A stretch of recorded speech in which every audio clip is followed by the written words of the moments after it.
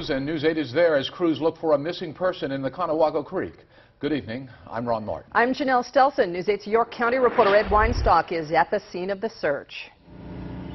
Janelle and Ron, a state police helicopter has now joined the search for the missing boater, but still no sign of that person, according to York County 911. Water rescue crews have been searching the Conewago Creek for several hours now, and we saw some of them standing in the water holding ropes across the creek.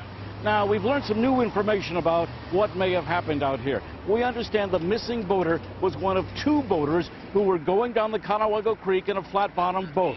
They were towing another boat that was loaded with gear. It's believed the boaters ran into trouble as they approached a low-head dam. One boater was rescued, but we understand the boater who is missing now was trying to maneuver the second boat around the low-head dam when he was apparently caught up in the current. The missing boater was last seen about 50 yards from the dam with one of his hands sticking out of the water.